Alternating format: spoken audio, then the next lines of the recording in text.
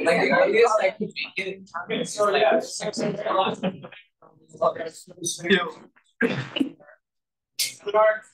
So he's actually a Stanford. He did his PhD in the physics department here. So he's trying to see where a physics PhD can go. After that, he went to Bell Labs, where he worked on photonics and space things. He then got a faculty position at Duke, where he's been ever since. And I don't know exactly when it happened, but at some point he kind of, got seduced by quantum. So we're all very lucky for that. He didn't go to the dark side, like where I live, but he's still got light, But and I think him getting interested in that has really been kind of a profound thing for the whole field, because I think more than almost anybody else, I think he's really kind of brought like he has this background in physics, but also was in the electrical engineering department at Duke, and so he really brought this kind of idea of like, how do you engineer a system to make it from something that can kind of work with grad students constantly tweaking it and fixing it slightly faster than great, to something that's both engineered like kind of chip scale, like in kind of semiconductor engineering way, but also in terms of like the optics and all the other aspects. To the point where now there's he's also the co-founder of INQ, which is the first public quantum computing company, and can actually go on the cloud and actually access the cloud. I think he's going to tell us a little bit about the ions themselves and how they work. Thank you. All right, thank you, David, for hosting, and thank you all for coming. Yeah, I think I got a wind of quantum actually very early on when I was here as a graduate student. I worked on quantum optics. I did my PhD with Professor Yoshi Yamamoto, who's retired now. I was one of his very first students. And I started here the year Mark and Charlie Marcus became first faculty members in 1992. So I spent a little bit of time in variant building in my first year. But this room wasn't here. We used to have this thing called Physics Tank, which is a circular building of big lecture halls. So it's nice to be back, as always. And after joining Yoshi's group, I spent most of my graduate life in Ginston Lab, the old Ginston Lab, which doesn't exist anymore. So it's really nice to see this part of the campus having completely revitalized around science and engineering. So I'm going to tell you a little bit about, I'm visiting for 2 days, and tomorrow in the engineering school, I'm going to talk a little bit more about this technology as a computer. But given this is more of a science community, I'm going to tell you some realization, more recent realization about qubits and their errors, and they're not the same. And try to convey some of my dogma about why atomic systems make a fantastic substrate for quantum computers. So we'll be a lot more about physics and science technology rather than applications. All right, so this work, a lot of this work is a huge collaboration. It can be done by one person or even one group. So I'm very grateful for many years of funding support from various government agencies. And also, I'll come up with a long list of collaborators that I've been working with over the last decades working on this project.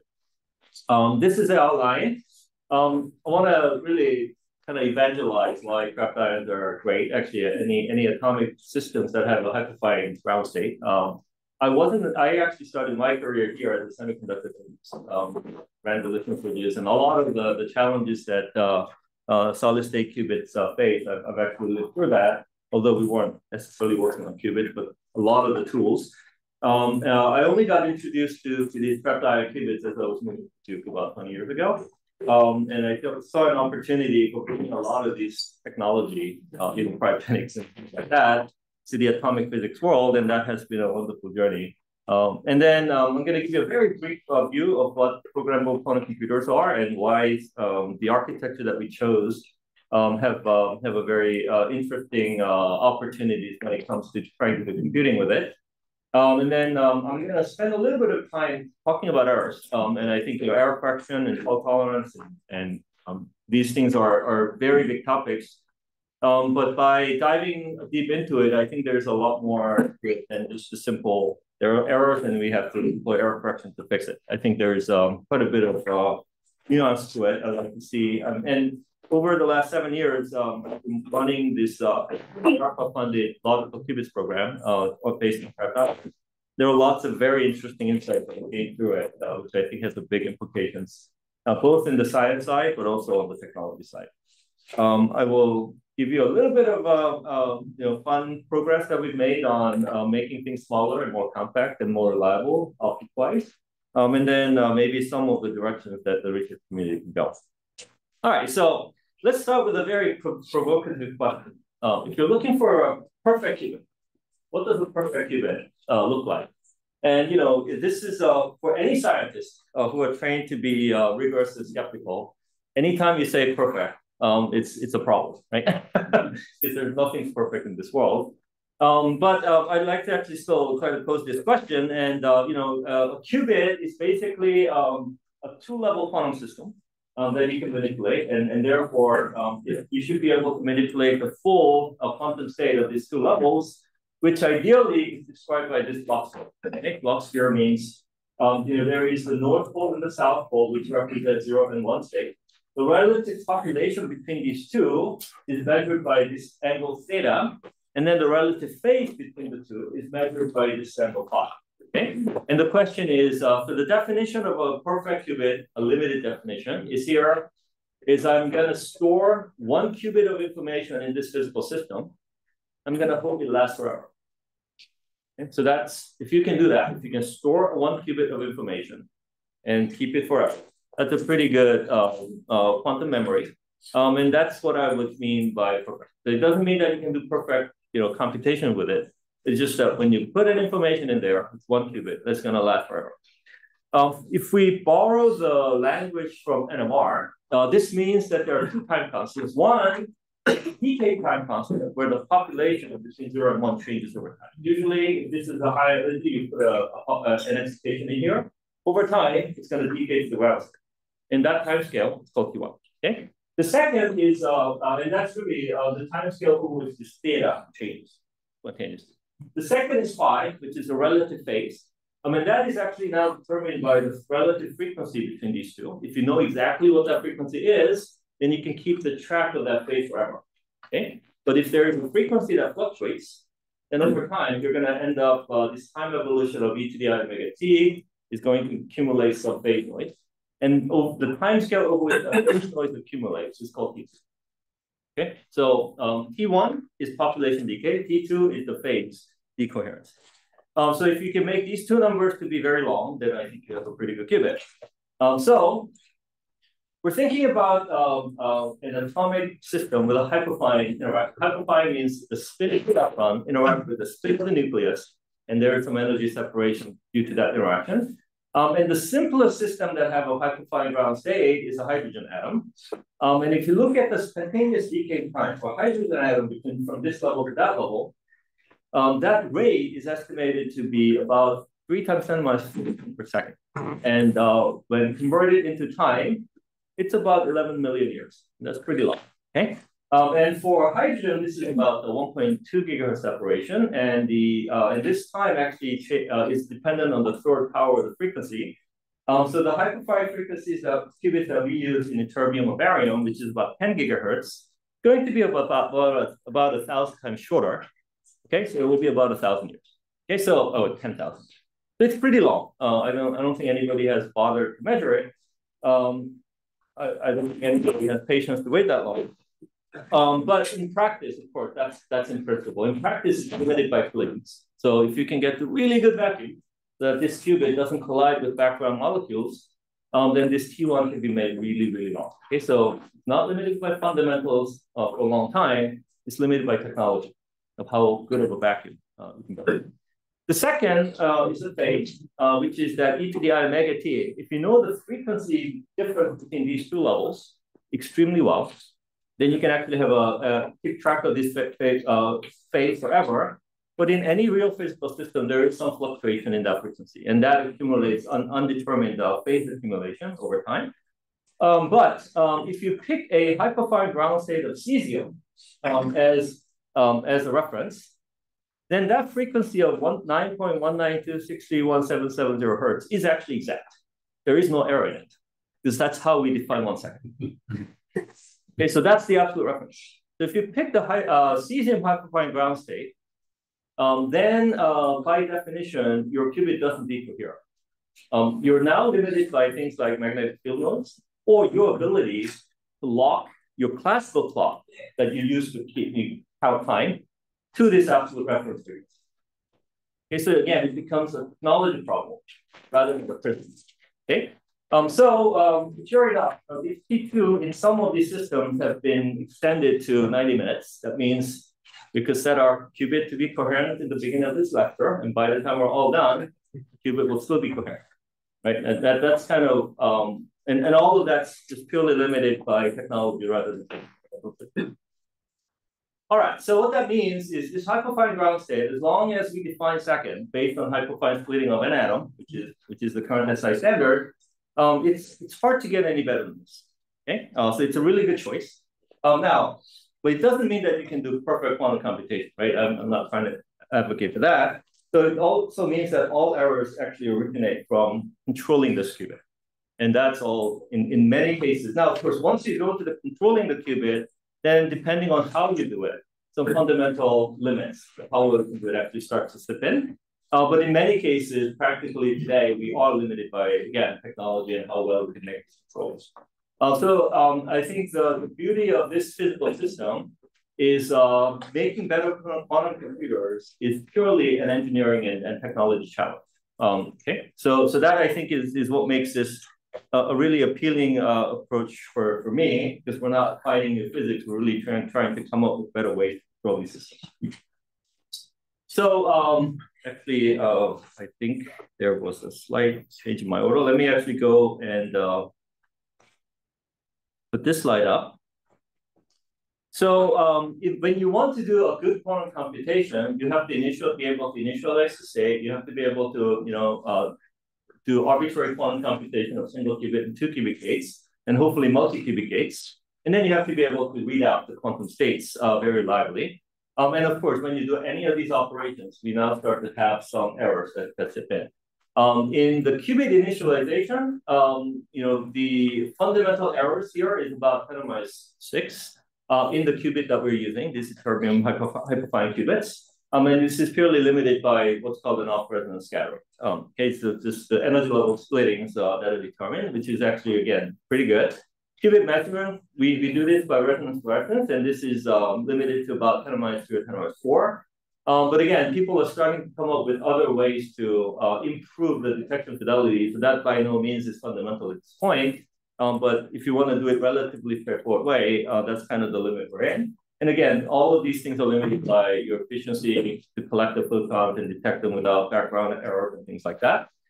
Single qubit gates, we can actually achieve 10⁻⁴ to 10⁻⁵ single qubit gate errors. These are, when you drive this by Raman transition, which is what we do, they're limited by spontaneous emission, and therefore that is actually starting to be a fundamental limit. But if you try to do this with microwave, you don't have that limit. You can actually do fundamentally a lot better than that. Again, the question is, how good do you need to be for a specific targeted performance of the machine? The practical limitation really comes from the 2 qubit gate errors. Here, what we do is, depending on the internal atomic state, we push the atom in a different way. So if you're in one state, you push it up. If you're in the other state, you push it down. And that can actually induce state-dependent forces, and that is actually what mediates the qubit gate. And here, because you are transferring this ideal hyperfine internal qubit into a motional degree of freedom for a little bit, you are limited by errors in that not only spontaneous emission, but also in that motional occurrence. And making that motion very, very stable is also, again, a technical challenge, not necessarily a fundamental challenge.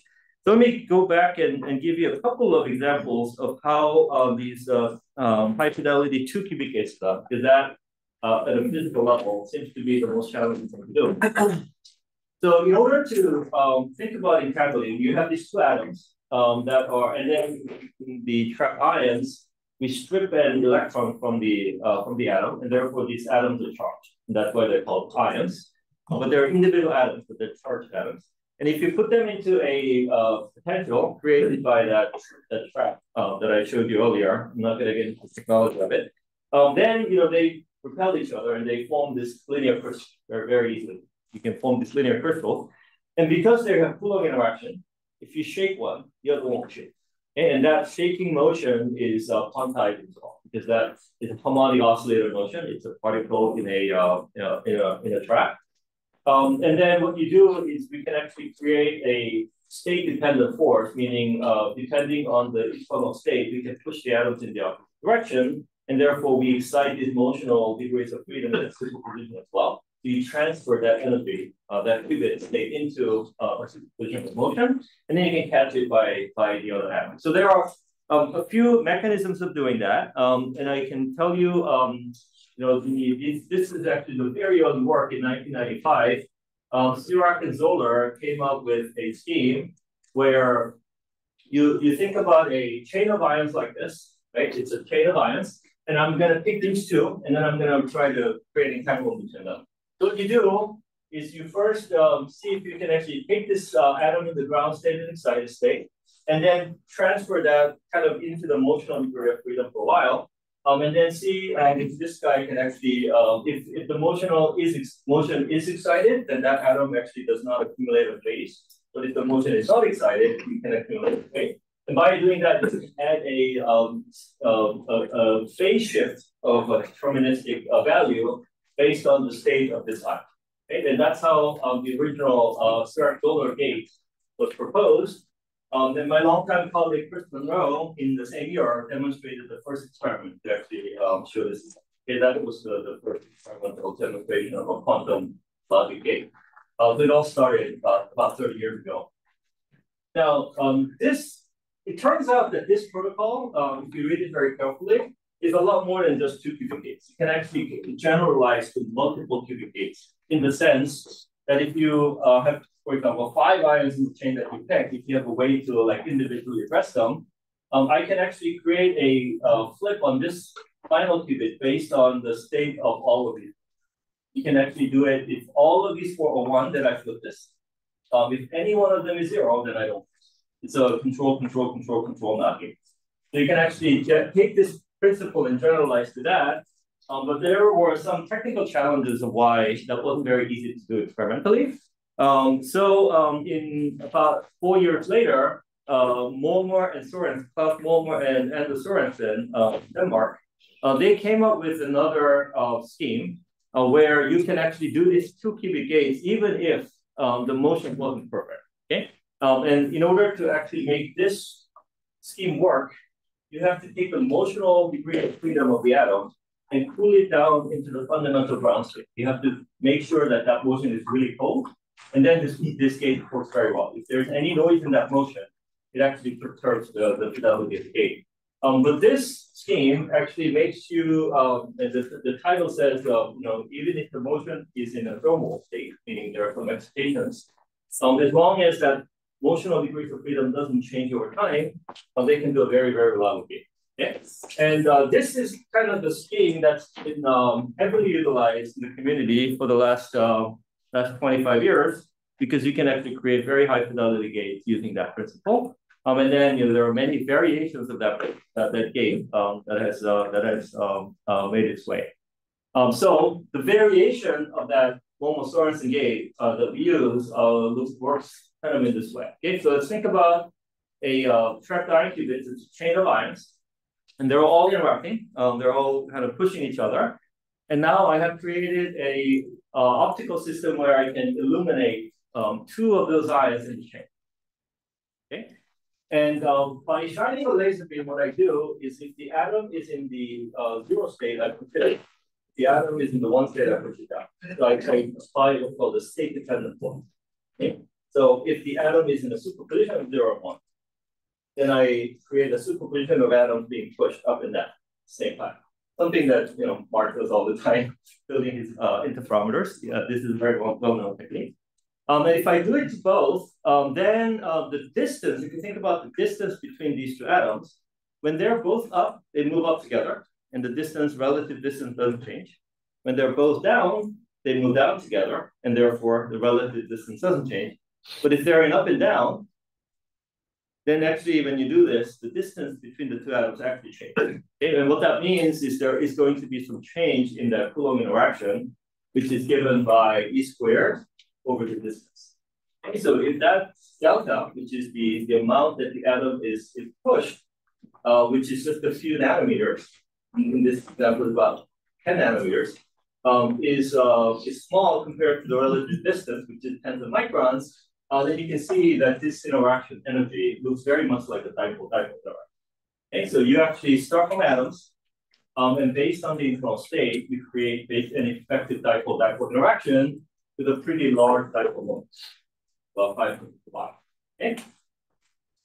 So what happens is now, as I said, if it's up, or down, then there's no phase change. But when the energy is different, and if you wait for a while to bring it back, then you can accumulate a phase corresponding to that energy integrated over time by phase. And if you can control that phase accumulation to be pi over 2, then you can actually now introduce a conditional phase shift if the atoms are in the opposite direction. If the amount of accumulated phase is the same for this or that, and therefore you have a state evolution that looks like this. Okay, and that is actually a gate. It's a non-trivial 2 qubit gate. It's very native to an ion chain like this, and we call it the Ising gate or the XX gate. It has the time evolution form of e to the minus I times sigma x for the two spin operators, and then with that angled sign. Okay, and we can actually get pretty high fidelity gates on this with over time scales of just a few hundred microns. So that's the basic principle. Now, of course, this is somewhat idealized. What actually happens is once you push an atom like this, you think about a guitar string and now you spot it. And this guitar string has many, many different modes, and all these modes get excited. So in reality, in order to really achieve a high quality gate, you actually cannot just apply this force and then bring it back, because the atoms will start to like dance. What you do is you actually have to actively control this thing in such a way that at the end of the gate, the chain comes to a complete still, so that the motional excitation gets completely de-excited, and then you can factor it out, and so there's no leakage error into that motion. So you have to eliminate any remaining entanglement between the spin and the motion at the end of that. Okay, and that there's a lot of engineering that goes into designing those control pulses and so on. But at the end of the day, it is actually not very hard to do. It is not very easy to do, but it is actually. Okay, so where do we stand with this? This is actually a figure that was initially put together by Dave Lucas at Oxford. They're just looking at based on these various types of qubits, what is the fidelity of a 2 qubit gate? Time evolution over time. You can see that trapped ions actually have been kind of leading the edge in terms of doing better and better higher and higher fidelity gates. And I think superconducting qubits and neutral atom qubits have been have seen a lot of progress in the meantime. But certainly trapped ions is where a lot of this early work has been done. So I think this actually tells you some of the time scale over which the fundamental or underlying progress has been made in this field. All right, so with that, I'd like to actually introduce a couple of very recent work we have done. One from my group at Duke and the other one from Chris's group, also at Duke. And here, this the question is, can you actually start to engineer n-body interactions rather than the 2 qubit gates? Can you go to multi-qubit gates? And once you go to multi-qubit gates, there are many, many different flavors of multi-qubit gates you can create. But here, we actually went back to the original so-called forgotten solar gate and see if we can actually create control outcomes, right, in a real physical system. And the reason that they abandoned this, the community abandoned this in the previous years, has a few real challenges. One is that this is the qubit that is extremely stable, but the Sirac-Dollo gate requires access to one other level, an auxiliary level, and in the hyperfine qubit for Eternity, we actually have these levels, but they are not very stable. These are Zeeman levels. If there's magnetic field noise, this thing moves around. You actually have to store qubit in here for a little bit, and therefore that impacts the fidelity. And then also I mentioned that all of these molecular modes have to be cooled down to the ground state and then have to be kept there. So a couple of things we've done. First thing is, we have to create a very brute force mu metal shield around our experiment. So the coherent time of these states are typically about a second without doing much. This was in a millisecond range. We were able to increase the coherent time of the Zeeman levels by about a factor of 2. So we actually have a fraction of a second, almost as good of a Zeeman level as the hyperfine level. So that allowed you to store qubits in that state without it actually degrading very quickly. That's one thing that we did. The other thing is this motional modes. When you cool the atom down at 20 motion down to the ground state, any kind of electrical noise actually will spontaneously heat. That's called the anomalous heating, which has been an issue for the ion traffic community for a while. I mean, that was a big issue in open ions. But in a funny way, if you go to long chains of ions, you have this center of mass mode where all the ions go together, and that actually heats up, and we have to deal with it. But there's also all of these like higher spatial frequency modes where the ions are moving in opposite directions. And there, in order to heat up those modes, you have to have a noise that has a spatial profile that is very, very high spatial frequency. And those things just don't exist. So if you look at these other modes that have very high spatial frequencies, you can pull it down to the ground state, and they'll stay there for a long, long time, many seconds. Like the heating rates there is really low. So it turns out that if you go to long chains, you actually gain a lot of these modes that are really nice to work. If we actually avoid the center of mass mode, which is the easiest mode that I can think of, well, we work with all these other modes. And that allows us to actually start realizing the state with a reasonably high fidelity. So, we've actually done control not, control not, control not. We only had 5 qubits, so that's how far we have gone. And by the time you get to these very high number of qubits, the characterization of those gates really take good. The traditional kind of tomography techniques really blow up here. So it's really hard to characterize. And that is a challenge. But I think we're starting to think about the more creative ways to characterize the quality. And if you look at this population, you can see that there are very systematic patterns by which these errors show up, which means that we still have some systematic error control that is limiting the performance. So there's a lot of room to make these gates more higher quality.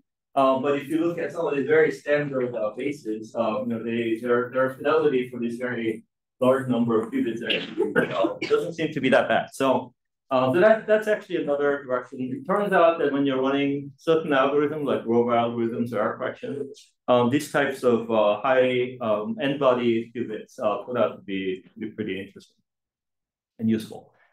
This is actually work from Chris's lab. The way we actually think about this this XX gate or Ising gates is, I make this very simple assertion that, it's really kind of the change the Coulomb interaction. But at the end of the day, what we're doing is instead of really hitting the atoms to get excited, we actually excite this motion in an algorithm way. So instead of like hitting the right, we actually tune a little bit. And then we can actually start to control this motion of excitation in a very coherent way. And this is actually the X and P, the phase space description of this motional degree freedom. And you can actually describe this as displacement operators in the x and y x and t plane. Okay. Now, if you're familiar with quantum optics, these displacement operators are used for coherent states, which is basically the underlying ground state of a harmonic oscillator. The classical ground state of a harmonic oscillator is these coherent states. Okay, so this formalism is very well known for any harmonic oscillator like photons, but also they apply to the phonons, the functional vibrational states. So here, what you do is, in order to do a gate, you actually push this motion through some phase space, and then you bring it back to the original place, so that the motion gets excited, but at the end of that process, it comes exactly to where it started. Okay, so that's where this is. You go around the loop, and the amount of area that's enclosed in that loop is that phase, e to the I5 phase. Okay. So if you do it this displacement, in the real experiment, we do this in a more continuous way. We can think of it as like 4 discrete kicks: 1 kick, 2 kick, 3 kick, and then 4 kick. Close the loop, and that actually encloses this area of AB. It turns out that if you, instead of doing this displacement operator, if you can actually introduce emotional squeezing, and this is, it's the same kind of operation, but there's some nonlinear environment. So instead of just doing a displacement, we're actually squeezing at the same time. If you have to replace these kicks with a bit of a squeezing operator, then it turns out that you can actually create a very different type of phase, where this actually now depends on the amount of squeezing that you do. Okay, and it turns out that when you do this, you don't need a whole lot of squeezing, but when you do this, then you actually create this higher order entanglement that's shown up there. Instead of x1, x2, just over 2 qubits, now you can do x1, x2, x3, x4, x5, over 5 qubits. Okay, and that's a very very neat mathematical trick, but they've actually now demonstrated this in the lab. And as I will show, that kind of a multi-qubit XX operators is actually exactly what you're measuring in quantum error correction. So this kind of a scheme can be extremely helpful in that regard. All right, so and this actually shows like a 3-qubit entanglement. You can see that this period of oscillation, because now they're all entangled into a GHZ-like space. The period is not 2 pi, but it's 2 pi divided by 2. Okay? And then they've done it for 4 qubits and so on. So it looks like we can actually, in trapped ion systems, just by being clever about the interaction, you can actually start to create multi-qubit gates that start to deviate from just the 2-qubit gate model. And utilizing some of these architecture can be very helpful in implementing certain, executing certain algorithms in the future. All right, so what I've shown you is kind of the basic physical principles of why ions are interesting. How do you run gates? How do you actually create some very novel multi-qubit gates? How flexible of a system this provides. And then, the state of the art is kind of now we've taken some of these early demonstrations, laboratory prototypes, and then Chris and I created this company IonQ in 2015. I can't believe it was almost 9 years ago that we did that.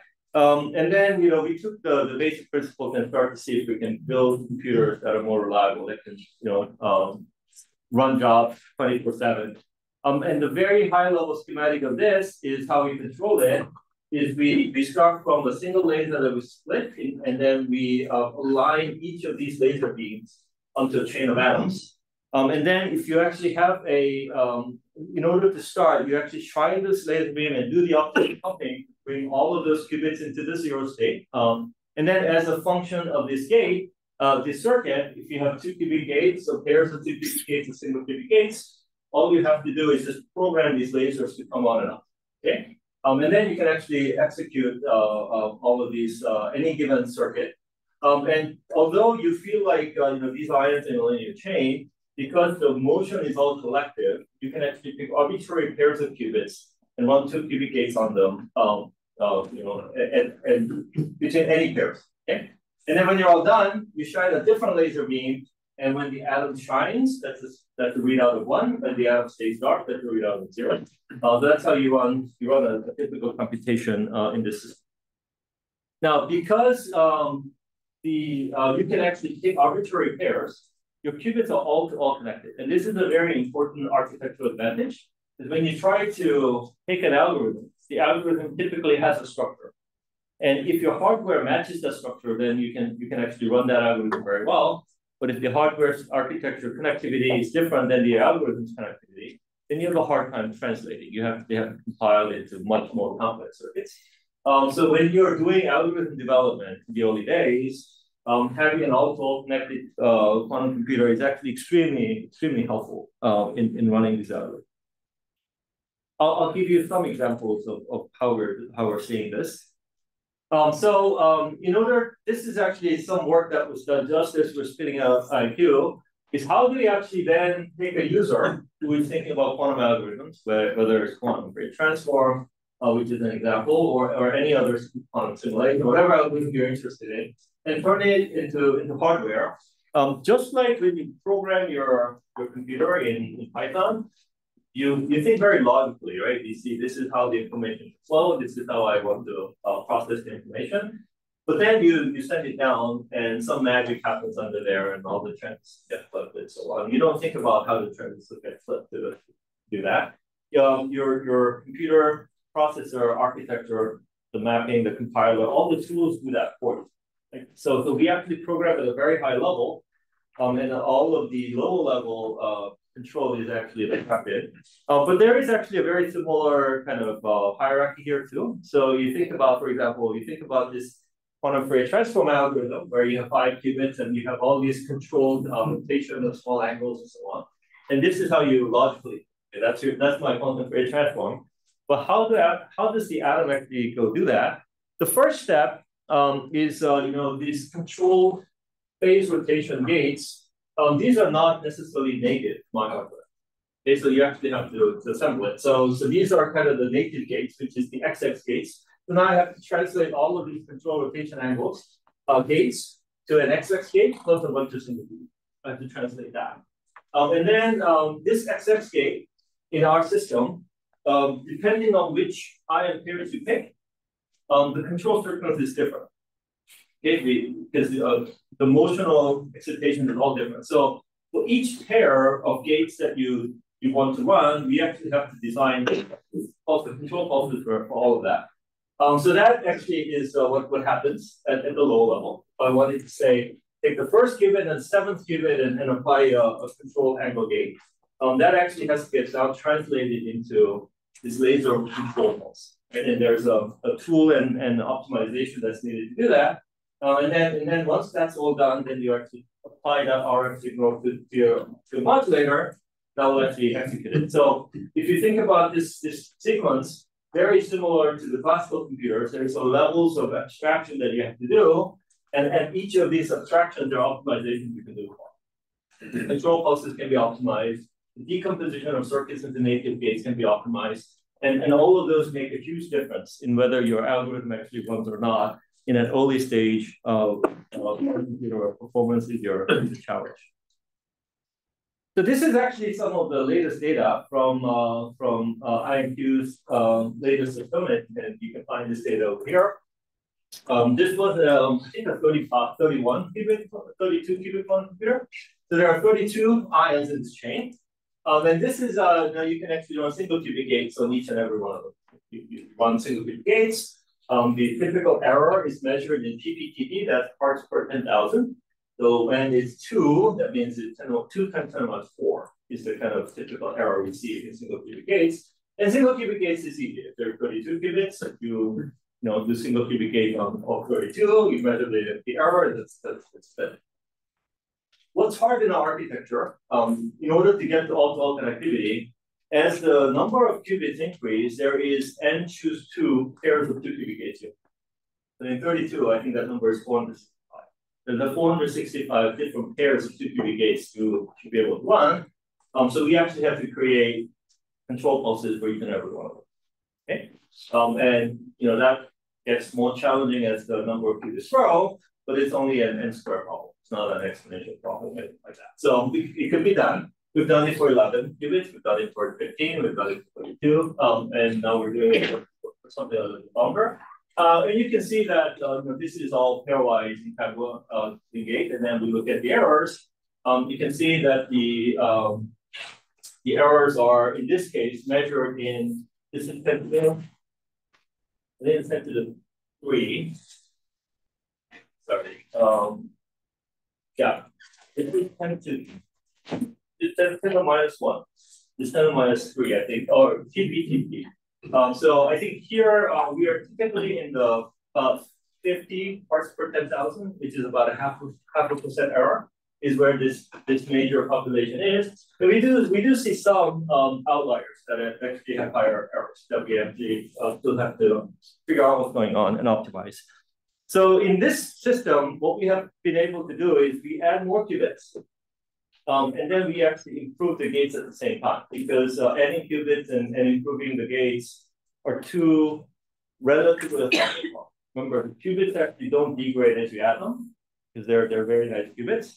And the gates get better as your control technique gets better. So if you continue to improve your control technique as you add your qubits, you can actually build larger computers that continue to work better. And the question is, can we do this until we get to a point where we can run big enough circuits that are very hard to simulate classically? So that's kind of the name of the game. I think we're very far along compared to the 5 qubit systems we built maybe 5 or 6 years ago, to about, I think we're at like 35 or something. So we can actually continue to push in that direction. I mentioned about this connectivity issue.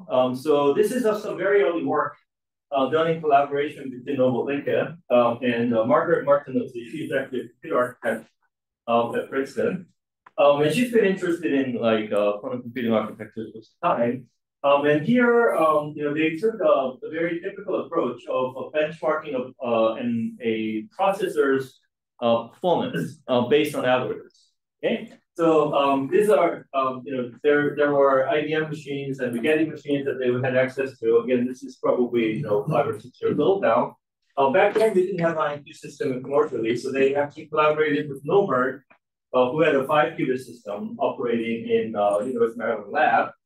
And they ran these different algorithms. It really doesn't matter what they are, but EV4 is like first time buzzer on the algorithm, 4 qubits, 6 qubits, and 8 qubits. HS is what's called a hidden shift. It's a different algorithm that has 2 and 4, 6 qubits. Toffoli gates, that's control not, which has to be decomposed into a bunch of 2 qubit gates, Fredkin gates, OR gates, parent gates. These are all different types of multi-qubit gates. Implementation, quantum Fourier transform, and adder, just adding numerics, right? This is the foundation of digital computers is adding numbers, but that's very important for, say, the Fourier algorithm. All right, so these are all different kind of algorithms. And here, if you look at these BB, any algorithms with more than 5, we don't have data points for ions because they only have 5 qubits. So let's actually ignore them now. And the bigger system can solve it. And you see this HS2 and QFT. HS2 is some more complicated algorithm, but that only works on 2 qubits. It's a 2 qubit version. You can see that most of the processors have good success rate because it's only 2. If you have 2 qubits that are connected, you can actually run this algorithm. Any system you can pick out 2 where it does that. Ions do a little bit better because at least compared to these processors, the algorithm was a little bit better. And this QFT, quantum Fourier transform, it turns out that you can effectively map a quantum Fourier transform to nearest neighbor only. And if you have qubits with only nearest neighbor 2 qubit gates, you can run QFT effectively. And therefore, this QFT runs pretty well on many of these architectures, because every qubit is connected at least one more. But if you look at all the other algorithms, you can see that the limited connectivity, the performance starts to degrade. Because limited connectivity means you have to translate a circuit with some number of 2 qubit gates. If there is no direct connection, I have to translate it to many, many small gates. And all of these gates are fault gates. So once the number of 2 qubit gates blow up because you don't have good connectivity, the performance actually degrades. Okay? So you can see that in all of these algorithms, the trapped ion stays pretty high because you're taking advantage of this architectural advances. Okay, so I think over time, when your end goal is to make a quantum computer that can actually run useful algorithm, And if you want to build a general purpose quantum computer that can do multiple algorithms, then you really have to think about this connectivity and architecture issues. All right, I know I've like way run out of time. So let me actually make a very brief comment about this, and then maybe I'll skip a lot of the details and move to the next sections. So when you think about quantum errors, there are two different types of errors. Okay, I told you our qubits are very coherent. Sometimes the qubit actually self-degrades by interacting with uncontrolled degrees of freedom in the environment, and that's really kind of dephasing noise or decoherence noise. That type of noise is called incoherent because it really, you take a quantum state and it goes into a mixed state very quickly. It's really goes to a mixed density matrix, mixed states, density matrix. Then there are coherent errors. Coherent errors are, I'm trying to do a pi over 2 gate. So I'm going to take this qubit and rotate it. But because of imperfection, I rotate it a little bit more than I want. Now, if I don't know that and do a lot, then I'm not keeping track of how much over and under it is. Then it eventually turns into, looks like a random noise. But the origin is different. If you, in principle, can keep track of it, then you actually haven't lost it. Meaning your qubit hasn't spontaneously degraded by intrinsic interaction with large degrees of freedom you don't track. It's really control errors. Okay? And those are, we call them coherent errors. And they're described by different mathematical tools. Now, let me see if I can get to a slide. Actually, not this one.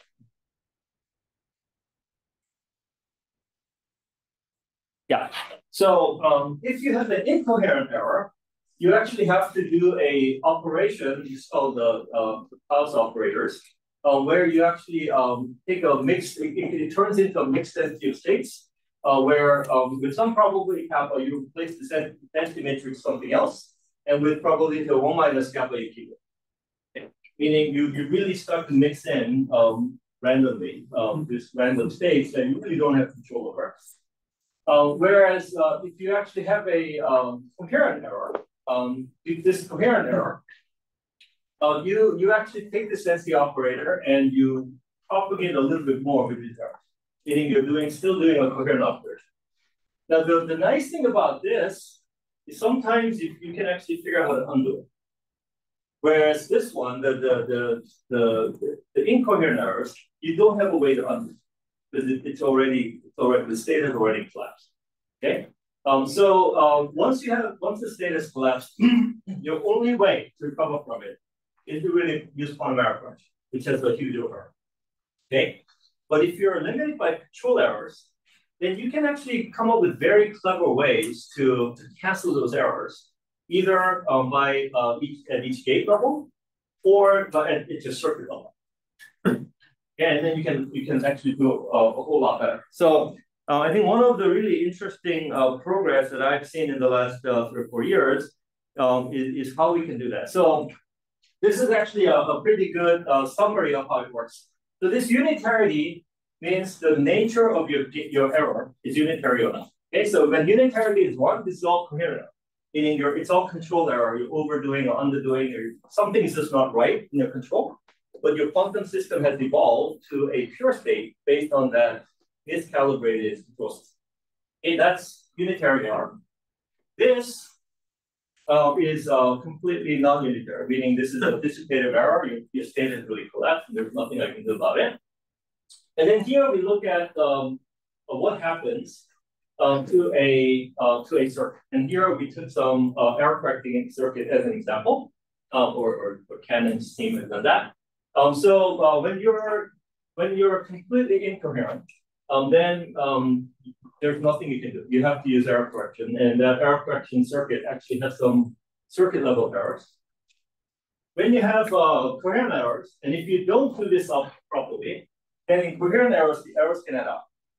Meaning, if you keep over rotating, think about you're just rotating, right? Let's say you over rotated by 1%, and then you over it by another 1%, and so on. Then the percentage of over rotation adds up. But at the end of the day, the error you have to do an absolute value square. So actually, the errors can accumulate in ways that are much more detrimental than before. But if you create the circuit in a more clever way, you can also make that circuit level error go completely to zero. Now, the example is, let's say I'm doing an X gate, which means I'm going to take my 0 state and turn it into 1, and 1 state to 0. Okay? And let's say my error is like over rotation. So every time I rotate, I over rotate by 1%. Now, it turns out that if you have an X gate, you also have a minus X gate or X dagger. And mathematically, they're exactly the same. Okay? If you do X, X, X, X, then all the errors accumulate. But if you replace every other X with an X dagger, which has exactly the same physical effect, and do X, X dagger, X, X dagger, then this control errors, because you're rotating back and forth and back and forth, this over rotation just cancels out, right? And this type of approach is everywhere. In so many of these errors, whether this is a simple with over rotation of a single cubic gate, 2 cubic gates, crosstalk, control crosstalk errors, we've come up with ways to manage this and mitigate all these errors so that these control errors actually cancel out.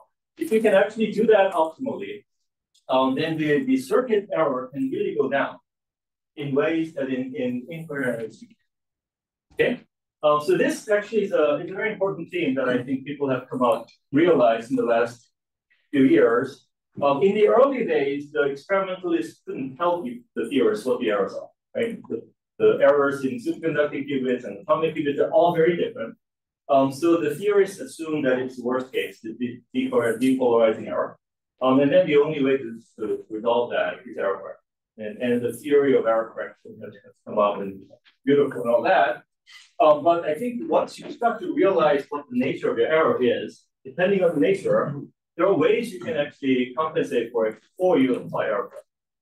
And if you look at classical information processing systems, this type of approach is actually very, very prevalent everywhere. Like in your cell phones or optical communication systems. When you have systematic errors, you do not apply error correction. You actually figure out how to compensate for it. Like in optical communication, you send these short pulses right down through the fiber. In order to create a really short pulse, you need a lot of different spectra, different colors have to really create this short pulse. When they propagate down the fiber, there's dispersion, meaning different colors propagate at different speeds. So this pulse will broaden. And if you have 2 time slots with short pulses, as they propagate, they broaden and they overlap. So you can't really start to tell anything. But that dispersion is a curve that is very predictable. You don't do error correction on it. You do dispersion compensation and class it back. But you undo it. And then you can recover most of the errors. So that's what you do. And only at the very end, people throw in forward error correction to improve your optical communication. So this is actually a very standard thing.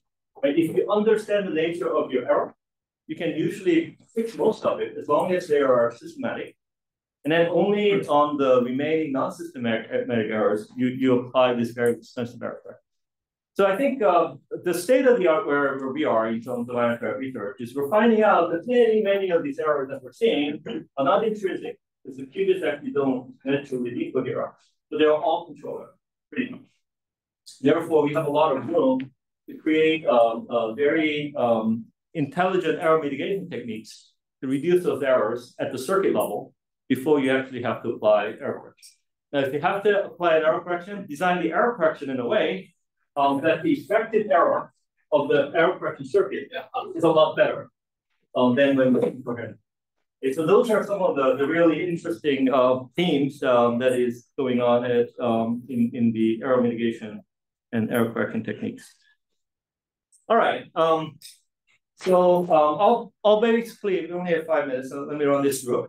So some of the things that we have done in the last years, I think this is what Dave indicated in the early days. This is how an ion trap quantum computer experiment looked like in Chris's lab in 2016 before we started. And Chris used to say, yeah, each and every one of the developers is not that hard. So you gotta have hundreds of these things all work at the same time, and that's really hard. Right? It's like juggling a lot of balls in the air until everything is in the air and you're in the mood, and then you can collect data. And it typically requires, students and postdocs to sit in the lab and tweak it all the time, as Dave said, fix it just before they break. And then what we decided when we started this IR project in 2016 is let's break this down. Let's break the system down into different subsystems. And one of them is like vacuum chamber and all the laser beams that have to be aligned to it.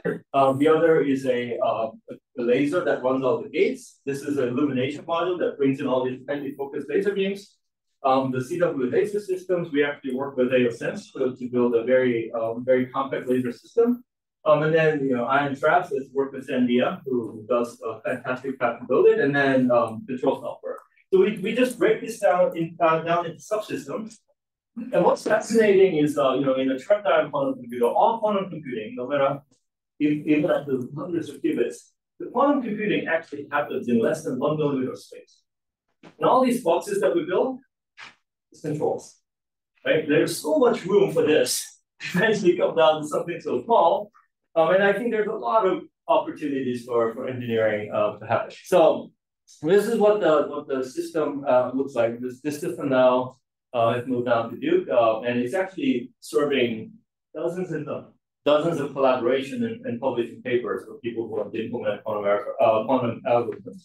And certainly we have much better versions and higher capacity versions of this now available through our technology at IonQ. So it's a vacuum chamber, right? Inside there's a little trap. On the trap there are these atoms. We actually have these RF cables that are, creating all of these control pulses that we program through a completely programmable digital RF. So these days there's this RF SoCs. It's an FPGA with RF, fully programmable RF built in. We were one of the first scientists to actually adopt that. As soon as it came on the market, we gobbled up and we started to build controllers around that. At the end of the day, it can be boxed up like this. But usually, when you think about an optical system like this, they work. You can actually make them work. It's extremely flexible to build them. But boy, they're hard to maintain. Every day or two, we have to come in and tweak it. Twice a year when the air conditioning comes up this summer, everything goes out of alignment. It takes about 3 days to retweak everything. And that's what doesn't allow you to turn into a more commercial system. So one of my colleagues, Dana Anderson at CFO, he used to say, if you know exactly what you want, you can make it really well. So this is like a Lego piece, meaning we have all these components from which you can build anything you want, all the flexibility, but every degree of freedom that gives you the flexibility is a source of instability, right? But at the end of the day, this is a function, you almost never touch it once it's built. So let's think about what you want to build. And then we actually now started to create kind of an optical design on an optical CAD tool. Convert that into mechanical CAD tool. We can actually now position all of these are all off-the-shelf kinematic mounts. We can actually position them on the substrate within like 20 microns of accuracy using Galvans. So we actually designed that, and then the temperature and everything is very low. And then we actually water cool the base so the temperature doesn't change, and we box it up. And this thing we haven't really tweaked in like 3 years, right? You just, even the fiber coupling is so stable, just never. So the key question is, how do we actually think about your optics and the optical systems differently to kind of get rid of these pain points? Because once you get rid of pain points, then you can actually move on to the higher levels. Okay. So these types of, and then of course, when things get more complicated, you have to have like a software control, feedback, self-calibration, and so on. But once all of that is engineered in, you don't worry about these. Now you can talk about algorithms. Another is this vacuum chamber, particularly these GH vacuum chambers, are very painful to make, and the material is careful. You have to bake it for months. During the bake into the cracks. So it takes many months and a lot of artwork to make this vacuum chamber work. But I was wondering, can we actually pick this vacuum chamber and turn it into more packaging? So we worked with Quanta and say, okay, at the end of the day, your ions are here in this little tiny bottom. You need a trap, you need a source. That's all that needs to be in a vacuum. The reason that these vacuum chambers are so big is in order to get to this kind of vacuum, the 10 minus 11 or better, you have to use conflat flanges that has this metallic gaskets and big screws, right? So that's what makes the thing big. But we can actually think about a ceramic package and then just enclosing the vacuum right on top of it. In order to do that, we can't really put a vacuum gauge, commercial vacuum gauge in, and it really can't really put a big commercial vacuum pump on it. So what we did was we worked with Quanta to create a big vacuum chamber that sits at 10^10, and then it actually seals the vacuum chamber inside this. Okay, and then once it's sealed, I'll pull it out, and then they can put this. And then we can put it into a cryostat, or we can actually we actually figure out how to put a little. They figured out how to put a little ion pump in it. That is, it's a 2-inch tall and 1-inch circular thing. So now this is my vacuum chamber, and surprisingly enough, we can get down to 1 × 10⁻11 with that tiny little vacuum chamber. And now my experiment looks like this. Instead of like a big vacuum chamber and all the optics around it, and that's my vacuum chamber. And my optics is all around it. That's the best, right? So now the next step is, can I actually collapse all the optics around it? And so now we came up with a way, bring all of these different colors in a single photonic crystal fiber. We reduced the number of degrees of freedom. Again, still this is pretty much all built with off-the-shelf components. But now all of that optics is collapsed into like a square foot of volume around that vacuum. And now we're thinking about how to take the rest of the more complicated optics and continue to collapse them. And now the experiment kind of looks like this, right? It's a small thing that you can literally lift it up. That used to take a whole optical table full of stuff that's very unstable to do. So I think when you think about the challenges and look at it from a system perspective, there are many different ideas you can bring in to approach the problem differently. And I think if we continue to push this, and yeah, we need a little bit better vacuum than what we have. We wish we had like a 10⁻15 and 14 vacuum. We only have 10⁻11.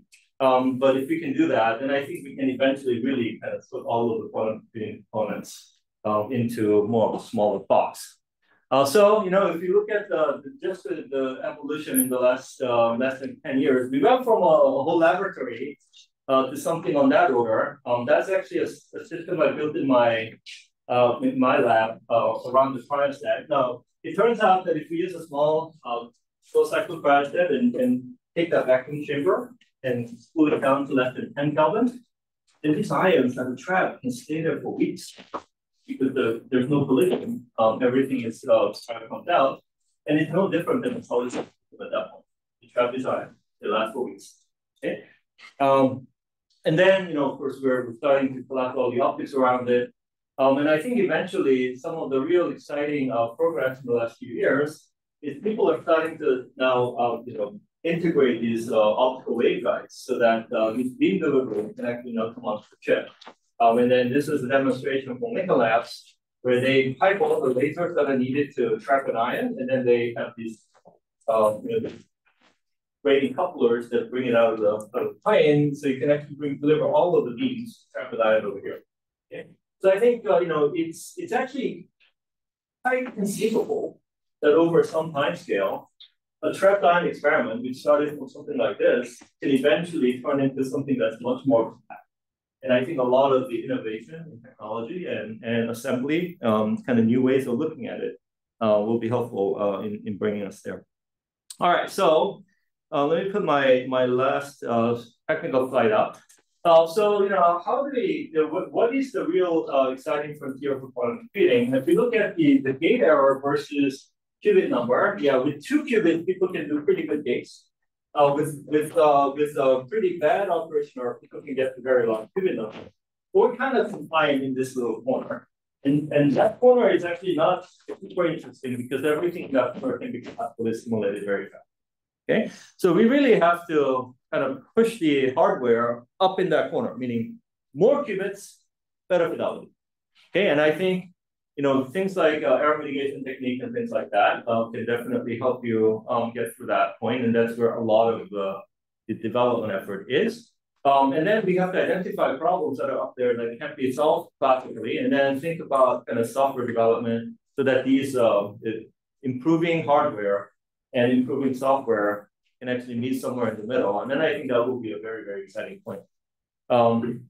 So I'd like to thank a lot of my collaborators over the years. I would actually especially like to mention my colleague Seo Nam.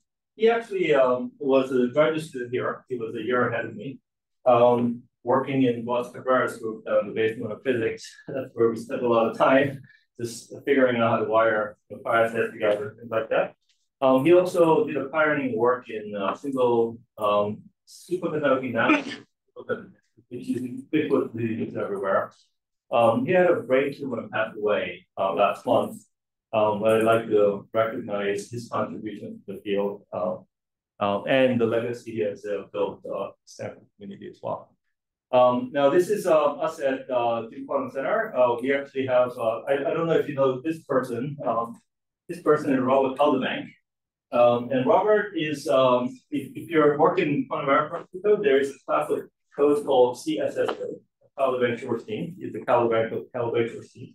One of the pioneers in quantum error correction, but he's actually had a much bigger impact on all of our lives. If you use a cell phone, he actually invented the space-time code that's used in 4G and beyond. So every time you pick up your phone, we're using inventions from him, but he's also happens to be a quantum algorithm expert. The point is we have people all the way from doing qubit control all the way up to algorithms, trying to see if we can build up this vertical integration to see quantum computers can be made pretty useful. And of course, I'd like to thank my colleagues at ING. All right, with that, I know I went over time, but happy to take any questions.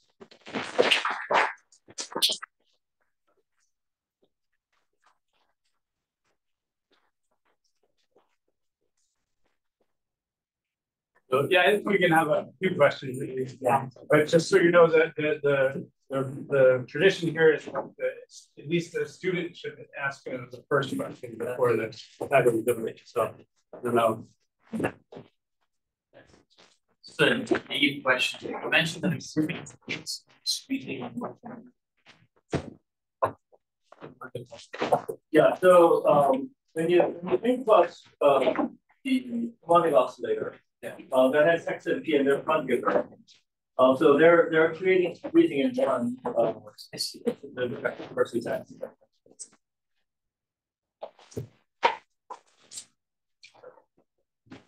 Quality of action to get with your grandmother lectures. Yeah, that's a good question. No. So obviously when you go to this kind of that's the commercial vacuum gauge in an ion gauge. If you can read a pressure from an ion gauge or pressure, we always operate in the beginning where ion gauge. So we actually created on a scrap, we created this double potential and tried to trap an ion here and make the barrier really low. So if there's any collision with the background gas, it will jump over. But 50% has to go up there and then it will come back. So you start to monitor this jumping rate. And in that room temperature small chamber, based on that jumping rate, we're getting about 1 times 10 flooded. Now, when you get down to the cryo, we can actually start from bad vacuum and look at that jumping rate go up. And at some point, it doesn't. Looking at one event per day, after that, okay. I can do this.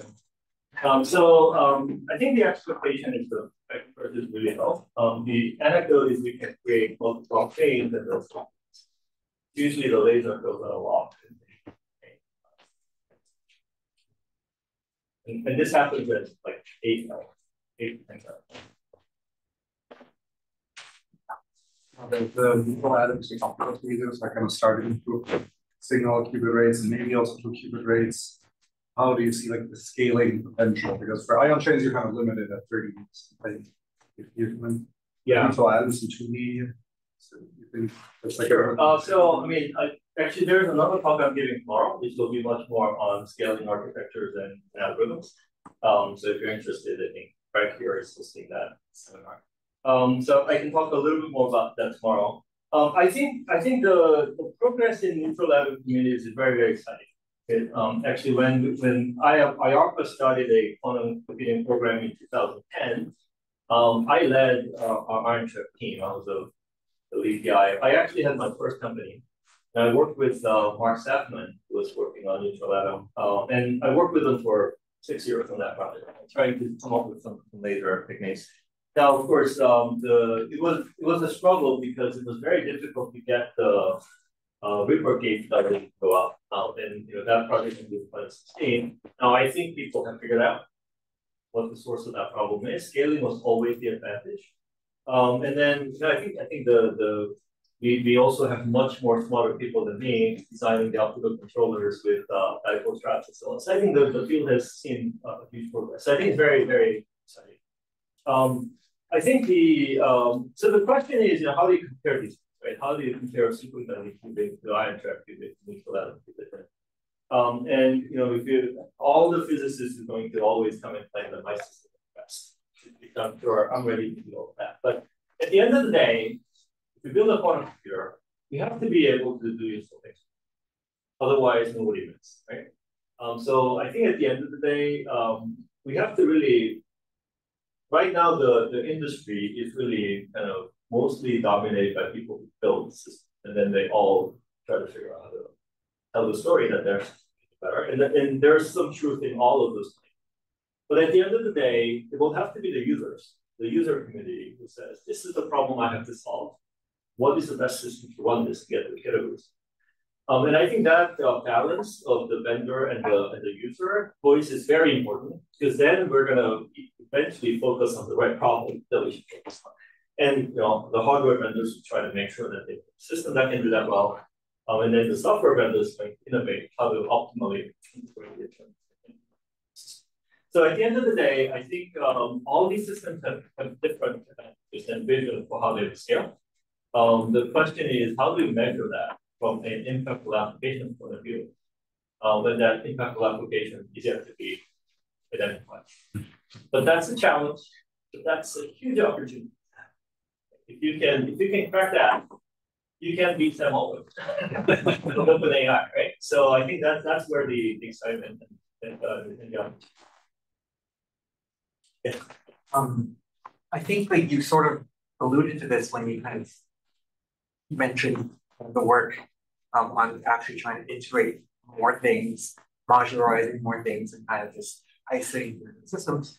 I guess I wanted to kind of explore that a little further and just get your thoughts on where you think kind of the human side of working on quantum systems is going, kind of from like the, I don't know, maybe like the original AMO like vibe of kind of small teams of grad students trying to improve the system a little faster than it degrades, to I think one where there are more and more like subsystems that all are well engineered but need people to engineer them well. Where what will working on this look like?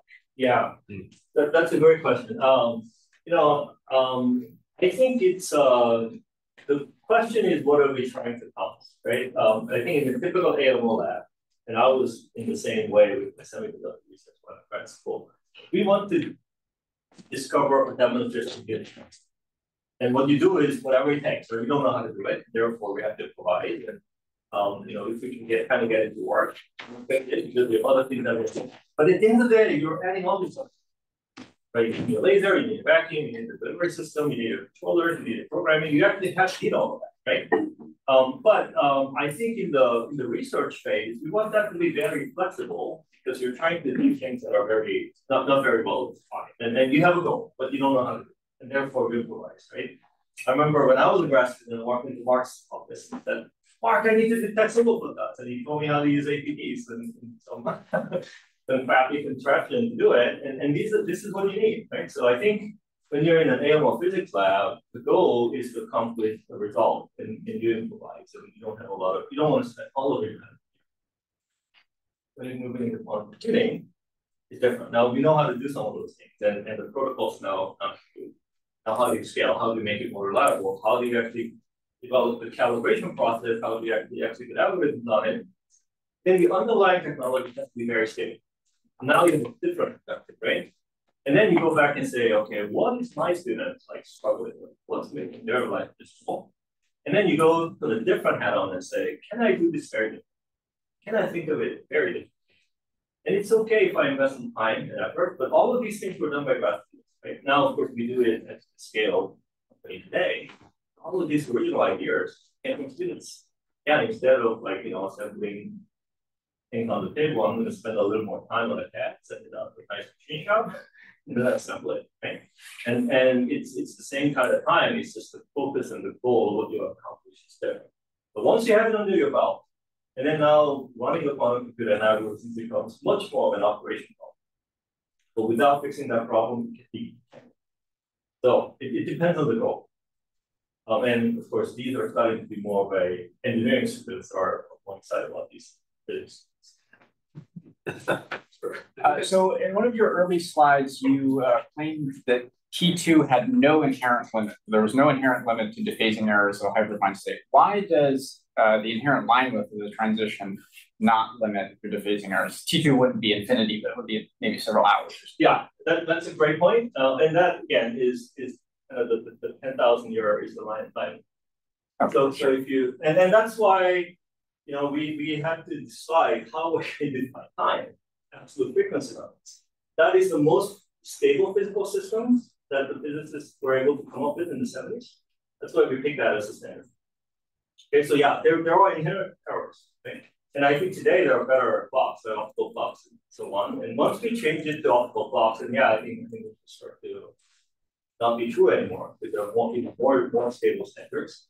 But I think based on where we are today, it's probably as good as it gets. So I think that's a good point to end kind of the official session, but I think Jungsang will be around a little bit, so if people have more questions, you can have them. Thank you.